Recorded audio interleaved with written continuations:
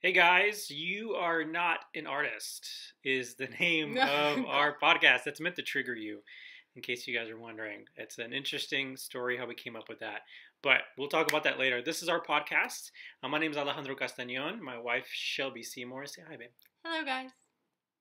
Welcome to our podcast. We're going to be talking today about the creative process Yes. and why that's such an important part of phase one. If you guys don't know about our 3 phases that we've created through this program, head over to the website and click on the 3 phases on the menu bar, correct? Yes, which Yes. you can also find the website down below in the link description or wherever you are on this podcast. Wherever the description is, there our website will be. There it is. Yeah. So if you want to get caught up on what the 3 phases are, go check them out. You'll read up on them, and then you'll have an understanding of what we're talking about in this creative process.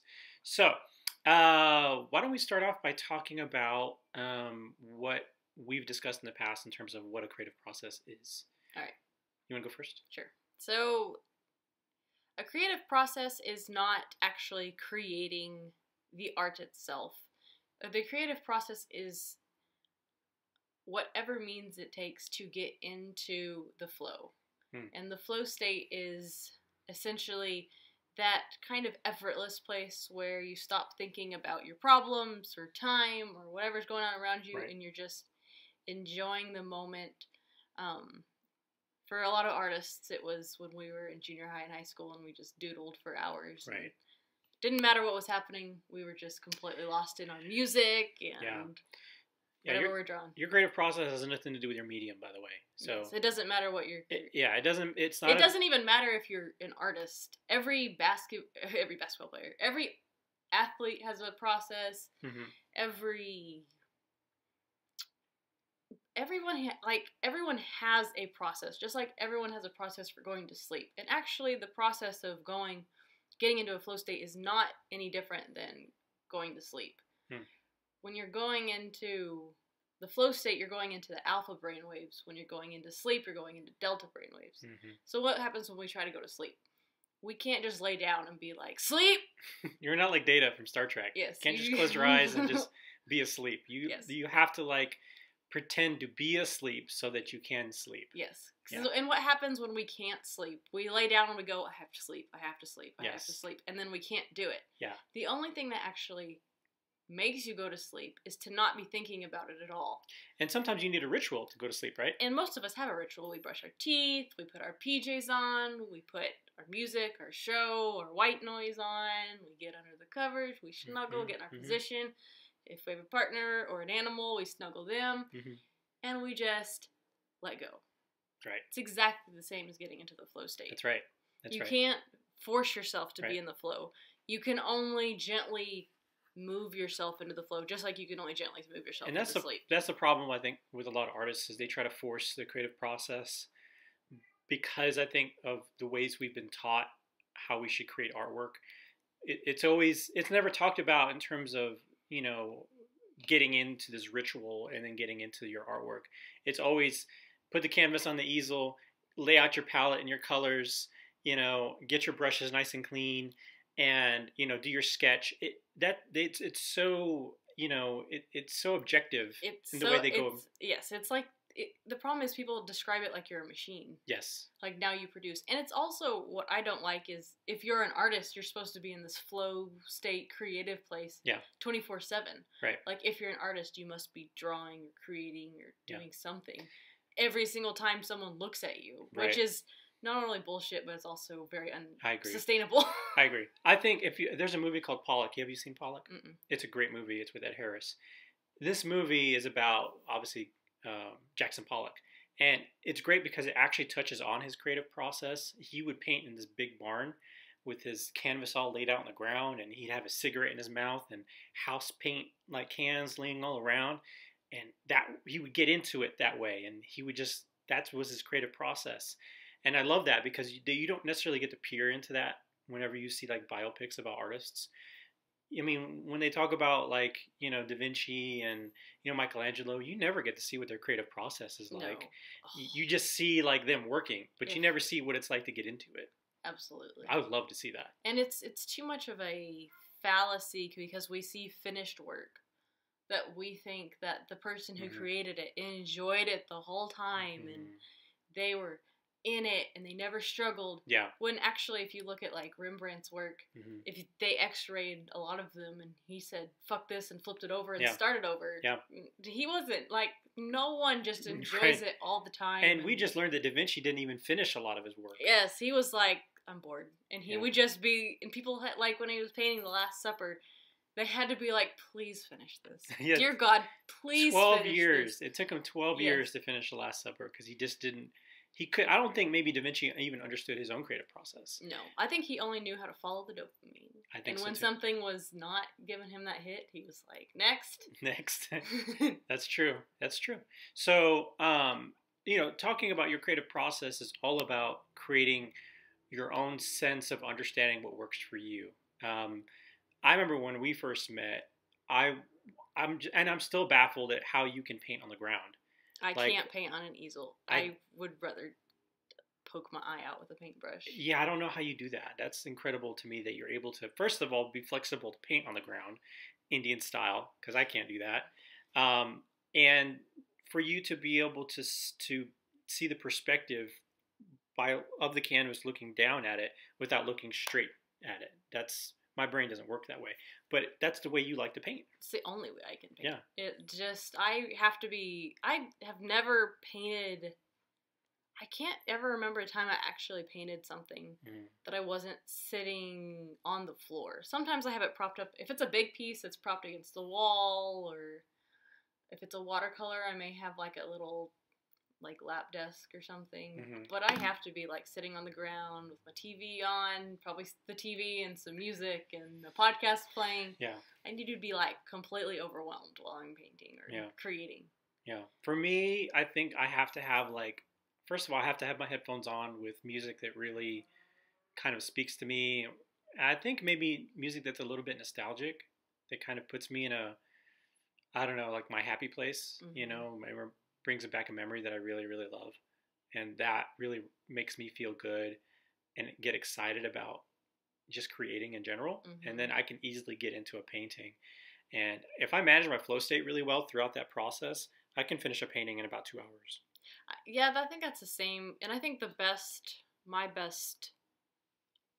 my sweet spot would be if I'm creating something, which is usually a fan piece of some sort.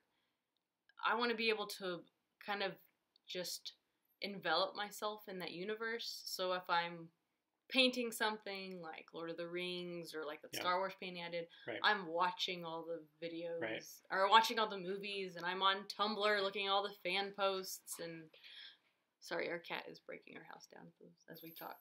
And I'm constantly like, my flow state is losing myself in another world while I'm recreating it in some way. Yeah. And I think that's okay for you to, want to kind of escape whatever your way is in terms of getting in and out of your flow state and just committing to it is completely okay. You don't need to ask for permission. You don't need to compare yourself to other artists and how they're creating. Sure, you can be inspired if it works for you. You can borrow certain absolutely. There's no copyright on a creative process. No, absolutely no not. one cares, and if someone cares, they're not worth caring if they care. So if you don't currently have a creative process, maybe you need to try to discover what really works for you and gets you into that kind of flow state. Just find what makes you feel good. Like, it doesn't matter. It doesn't matter, especially if you're in art school. Yeah. If your art professor's like, this is not the way. No one cares. Nobody cares. Nobody really, no one gives a fuck. No. Do what makes you feel happy. Because when you're happy, you'll A, create the best art you can. And B, you'll be able to go for it longer. Yeah. Nobody created great art like in agony. No. Unless you're Michelangelo in the Sistine Chapel. Yes. And that was only because he was creating like graphic, like rebellious art that no one could see because it was like so high. Nobody would ever get up there and see what he actually painted. This is glorious. Yeah. So, don't be afraid to just kind of venture out and try to figure out ways that you like to create.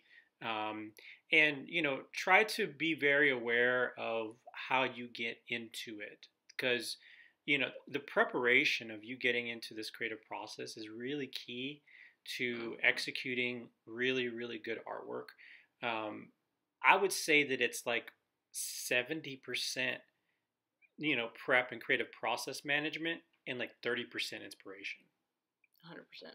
Because you're not going, and especially when you become a professional artist, it's now your job to create. So you no longer have the luxury of waiting for the muse to strike you. Yeah. You have to rope her and tie her down and make her work for you. Yeah, exactly. So you've got to figure out how to work and get into the flow state when you don't feel like it. Yeah. And when you're doing, you know this better than anyone, when you're doing commissions or you're hired to do something, yeah, which is something you should definitely do. Sure. I've been there too. I'm doing a portrait of somebody and I'm like, I would rather peel my skin off than keep working on this, but Mama needs the money. Yeah, sometimes you'll get to the point where you have to take on a commission that you're just not completely excited about, but you may need it in order to replenish some supplies or, pay for something that you need to pay for. And so if you have a really honed in creative process, it makes it so much easier, as opposed to if you don't have a really honed in creative process, it's agonizing and you'll never finish it. And even if you did finish it, they would probably not like it. Absolutely. And so that's really the crux of why you should create a creative process. And a lot of people want to skip this step because, again, it's not sexy. It's not something you can put on Instagram or get validation for. Yeah. No one's going to see your creative process and be like, oh my gosh, you're an amazing artist. Okay, it's not a step that people want to do. But it's critical when you need to scale your business, because when you have to create more art because your inventory is depleting faster, your creative process is going to push you through that. It's a lot like being able to run 2 miles versus being able to run a marathon. Right. If you're conditioned to only run 2 miles and someone says, run a marathon, you're going to be in pain. Yeah, especially if you don't know how to prepare for the marathon. Yes, and then it'll be agony for weeks after that. And you'll probably end up burning out and being like, I'm done.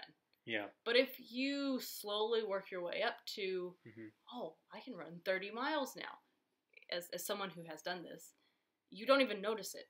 Yeah. Your mind is totally used to the time it takes to run. And your body.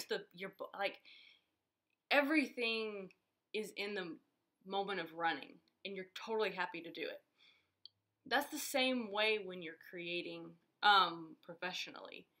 You have to start with learning how to run a mile, and then slowly try to work your way up to 5 miles, 6, 7, 8 miles, then you do 15, 20, and all of a sudden you're like, oh, I can do 30 miles. Holy cow, how did I do that?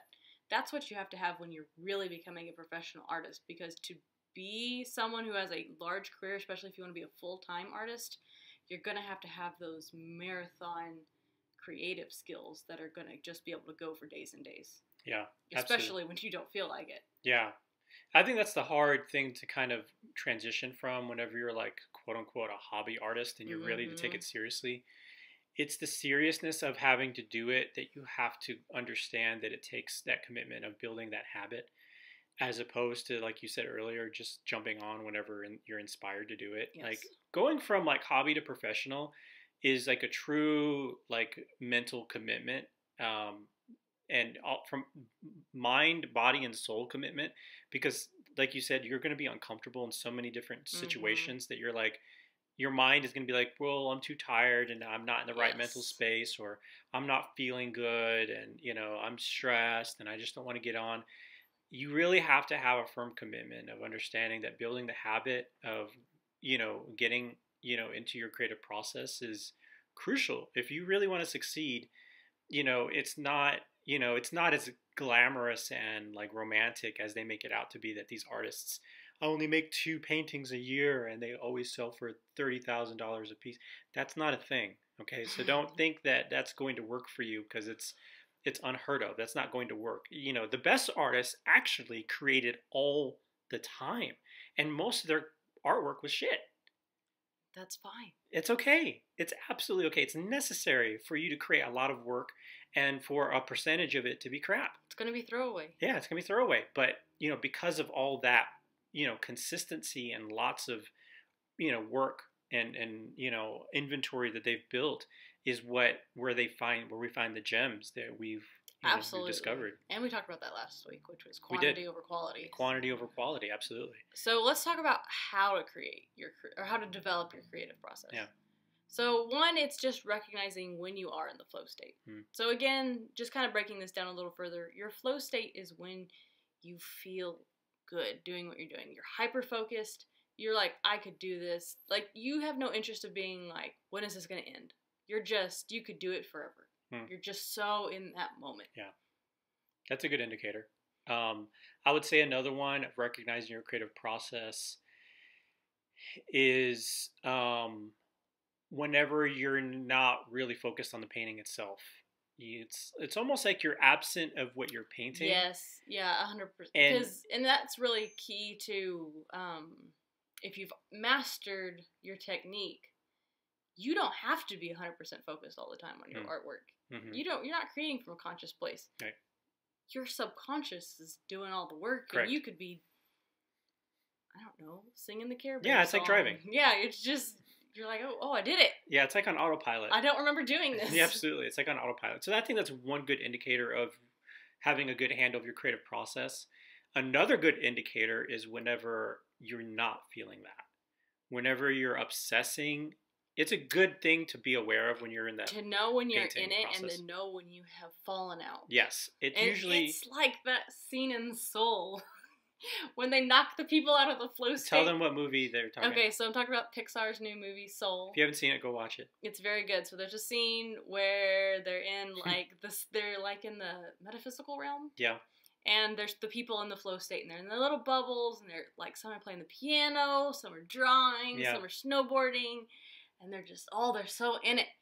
Well, the two characters, it's like snow on the ground, and they like get a snowball, and they throw it at one of the guys, and it pops their little flow bubble, and they like fall on the ground. Yeah. And they're like, what happened? And it's like this terrible feeling. It's really like that. Yes. You're going to be in the flow, and then nothing will necessarily cause it. And then you'll be like, it's like someone just kind of like hit you in the face. And you're like, I don't like this now. Yes. Recognizing whenever you're out of it is just as important as recognizing when you're in it. Yes. Because if you recognize you're out of it, that's when you need to pause and take a break. Yes. A lot of artists say walking away from the painting.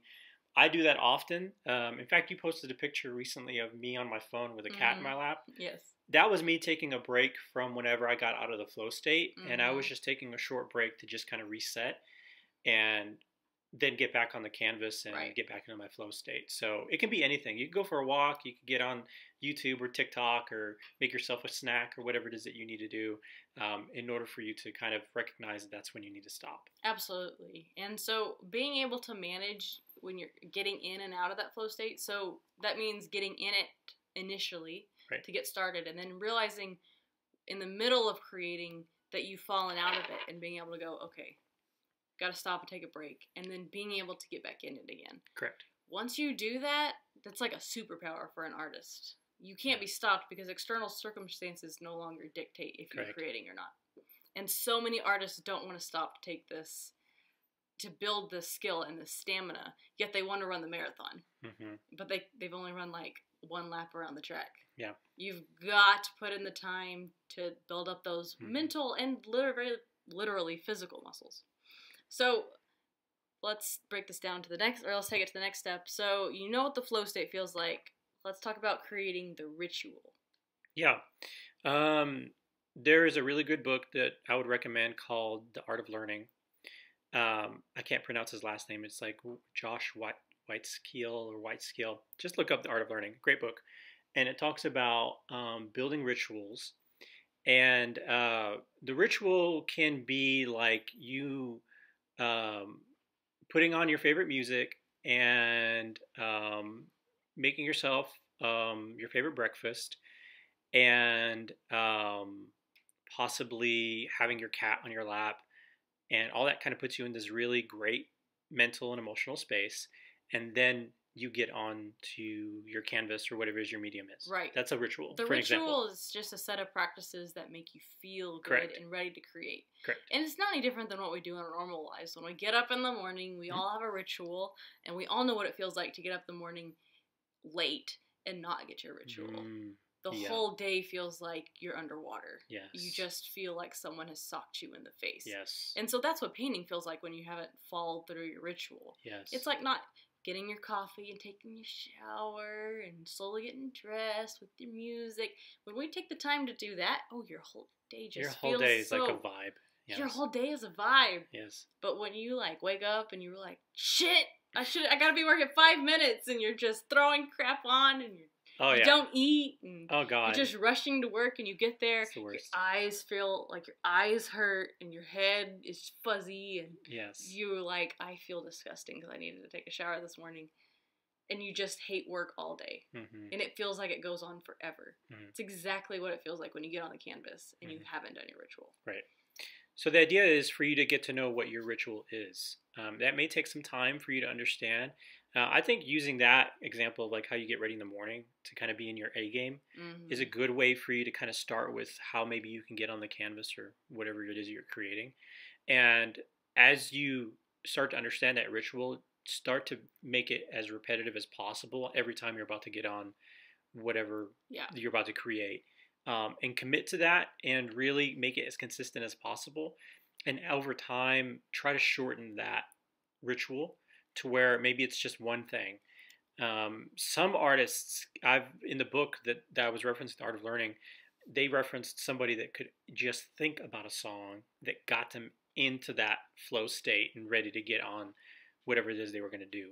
And so the goal is to be able to shorten it so much that your efficiency is just out the roof, and you can just get in and out of what you need to do quickly. Absolutely. So that goes on to our next step, which is creating a habit. So once you've developed your ritual, then it's not gonna like stick right away. You're not gonna be like, here's my ritual, and I'm gonna sit down and I'm going to paint, and it's gonna feel great. Literally, you're rewiring your mind. And humans, once we have our wiring set in our brain doesn't like to change, which is why changing is so hard for people. You literally are having to rewire the physical nature of your mind so that way your ritual triggers your mind to go, oh, alpha, this is what I need to do now. You're having to unlearn all the programming you've built to however old you are. That's how many years of practice your brain has had, wanting to not, you get off work and you just want to watch TV and get on TikTok. You're going to have to fight that mental habit and literally carve out a new one by doing your ritual day in, day out, over and over and over again. This is where we're talking about really forcing the muse to work for you. So yes. I think creating that habit requires you to have to actually write it down, which kind of meshes a little bit into commitment, where we're going to talk about having to commit to your time. But, in order for you to have that habit, you really have to have a space for that habit to exist. And it's going to be different for everybody. For some people, it's early in the morning. For some people, like before your kids get up. I've heard artists that do that too. For some people, it's at the end of the day when everybody's asleep. It just depends on what your schedule is like and whatever works for you. And it doesn't have to be the same every day. For me, I can't stand having a set time. Yeah. It makes me sick. But I can have a goal of I want to finish this by a certain time. Right. When I sit down to do our blogs or do any of the creative content on the website, I never do it at a certain time. Right. I have a weekly to-do list. And I get myself into the flow and knock out things in little chunks. I don't make myself do it at a certain time. But that's just the way my brain works. I can't. It makes me crazy having a set routine like that. So really play with what works for you. Right. Because everybody's brains are different. Right. And nobody's right. If someone says, do it at this time of day and in this way, okay, don't listen to them. How long would you say it takes in order to create like a habit like that? Like a very, it's hard. Okay. So are you talking about just like the habit where you're like, oh, I think about it now? Or are you talking like you're ready to go paint when you get? Yeah, ready to go paint habit. I would say it would take 3 months. 3 months of consistent. Of consistent. Yeah. And I would say that's probably right on point for the level of change that you have to commit to in order to build something like this. It's not going to be easy. It's not like once a week. It's going to be like, several times a week of you being Absolutely. consistent and committed to it. So to help you make that easier, let's go on to our next point, which is making the commitment and also incorporating those around you and involving them to help you make the commitment. Yeah. When we started figuring this stuff out, it helped us actually figure out a commitment for the other things that were going on in our lives that we also wanted to be a big part of our schedule. Absolutely. And so whenever we were figuring out, okay, this is when Alejandro needs to be on the canvas, it was Mondays, Thursdays, and every other Friday, Saturday, and Sunday. Yeah. And then Tuesdays and Wednesdays were date nights. Date night for my daughter and date night for my wife. And that helped me understand where my boundaries were. Otherwise, I was just going to go crazy painting every single day, and nobody was getting any other time with me. And that doesn't create good art, because your art comes from you experiencing life. Yeah. If you're just staying at home painting, you're just a machine. Yeah. No one wants to buy a machine print of whatever you're painting. It's very difficult for you to communicate what you're feeling or what you're inspired by about life, because that's where art comes from. It comes from life. It doesn't come from, sitting down in a closet and not experiencing anything ever. There's no magical genie that's going to grant you this magical masterpiece that's going to pop into your head because you were devoted and only painted. That's not a thing. Right. The level of artwork you're able to put out is equal to the level of experiences you're able to put in. Right. The more you experience, the more you'll create. Right. And so that's why it's important for you to involve people that are in your life so that they understand what your goals are, what you're trying to do, and that they can make that commitment with you and be supportive. And so I think that's important for you to do, not just for the commitment of creating these rituals and habits, but it's also so that you can make sure that they are part of the commitment in terms of being inspired for your artwork. The love you show your family and friends is just as important for your artwork as it is for them to understand that they're important to you as well. Absolutely. And you need things like binging Netflix and going out to the movies and going out on a weekend trip. You need those things. Yeah, you absolutely do. And so you got to work that into this commitment, just like you need to work into that schedule and commitment for your artwork. And it'll work out fine because you're giving time for both. Absolutely. And you will feel really, really good when you're ready to get on whatever you're about to create. And everybody will feel good for you. And for all of our listeners that are single and don't necessarily have the commitments that we married folk have, it's very easy to be married to your work. But again, I have been in that terrible hellscape. Don't do that to yourself, because one, you're going to burn out really fast because you really have to. It's really the experiences you have, and the experiences can be anything. Going on a trip, watching a new show, reading a book, anything that makes you feel, you're like, oh my god, this turns me on so much. Oh my god, this documentary about elephants. Oh my gosh, now I want to do elephants. Like, that's what you gotta find. You gotta find things to inspire you, because the more content you put in and inspires you, the more you'll put out. You're like a vessel. Right. Your things are flowing through you. You're not like, doesn't start with you. You're just channeling it into something new. You're taking an experience and you're channeling it into a piece of art. Correct. So don't get lost only painting, and don't get lost in the hustle culture, which is work 18 hours a day. Yeah, that's not going to work. There's no inspiration that comes from hustle. There's no creative piece of artwork that connects with people emotionally from hustle and working. That's not a thing. And nobody wants to be reminded of work. So, oh God. And if they do, then, that's a whole different conversation. But, enjoying life and really just getting out there and getting involved in other hobbies and interests is going to make your artwork that much better. Agreed. Yeah. All right, so that's all for this episode. Let's see. So if you haven't been with us before, we have, this is for each lesson or each podcast, we've got a corresponding video and blog that you can find down below in the description. And our next podcast will cover creating your inventory. Inventory, yes. The daunting inventory. Yeah, that's gonna be a good one because it's. I think what you've done in this part and in the skill set is going to add up to creating some really interesting inventory and making it a lot easier to create. It's going to be so much easier. Yeah.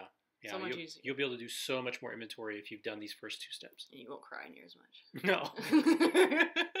All right, guys. We'll see you next week. See ya. Bye, guys.